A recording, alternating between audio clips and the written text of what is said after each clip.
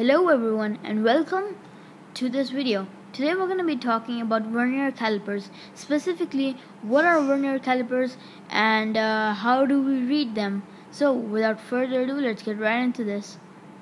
So first of all, we're going to be talking about what is a Vernier caliper and what is its use. So a Vernier caliper is used to measure the distance of an object. As you can see, there are jaws right here. These are the jaws. So these two things. So what you do is you put a thing behind them, for example football, and you tighten the jaws and you measure the distance. Now that we've cleared up what actually, before I get into how we read a Vernier caliper, I would just like to point out something that is very important. The blue scale right here is called the Vernier scale, and the white scale, the big one, is called the main scale. So that is something very important that you have to remember as we go through this. So we're gonna move forward into how you read a Vernier caliper. So how do you read a Vernier caliper? Well, the step one is to find the first value, and to find the first value you need to look at the Vernier scale, which is this thing right here, and you need to find the 0. So the 0 is right there. I just marked it with my highlighter. That's the 0. So in the Vernier scale, behind the 0 there should be a mark on the main scale. So for example, here's a on the Vernier scale there's a 0 right here.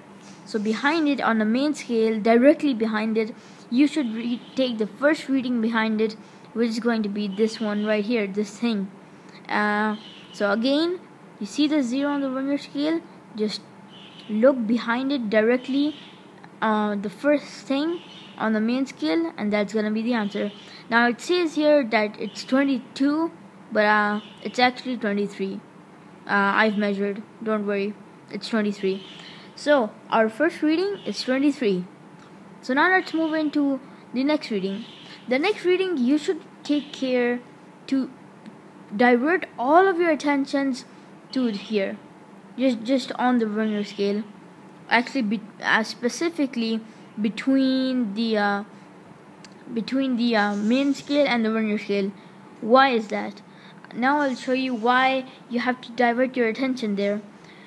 The reason you have to divert your attention over the place I told you between the Vernier scale and the main scale is if you want to find the second reading, you need to look at the Vernier scale. Here is a mark. Let me just choose my highlighter. Here's a reading: 0, 0.5, 1, 1.5, 2. Now look directly above the 0. Directly above the 0, you should try to find on the main scale, you need to find one that is aligned with each other. What do I mean by that? Because that sounds really confusing. What do you mean by that? I'm going to explain it to you right now. And to explain it, I'm going to show you guys the answer. You see this? I'm going to mark this. You see this right here? This is the answer. Now how is this the answer? This is the answer because it's aligned with each other. As you can see, the marking on the Vernier scale is aligned directly with the marking on the main scale. Now if you see 7, it's not exactly aligned, and if you see 5, that's not exactly aligned as well. If you see 4.5, it's not aligned as well. Only 6 is aligned exactly. So you need to be very careful, very, very careful, because some examiners can, cheat you and just give you a tough time in this question. So the first step is to find actually, let me go back here. The first step is to find this right here, the one I just find directly behind the 0 on the Vernier scale, and it's supposed to be on the main scale. So it's 23. The first number is 23. Now we go forward, and this is the answer. 0.6. 0.6. The reason we're writing 0.6 is because it's on the Vernier scale, and on the Vernier scale everything's in decimals and la la la. So let's go back here. What is the reading then? The reading is 23 plus 0.6.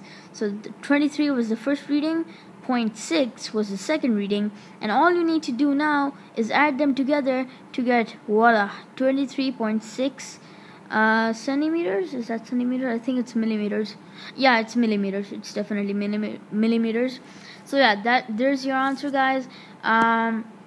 If you understood anything, please leave a like and subscribe, because I will be posting more videos from now on. I realize that I have been very inconsistent with my channel, very inconsistent, and I'm very sorry, but from now on I'm gonna be very consistent, and I promise that I'm gonna upload more videos and such. So yeah, see you guys later.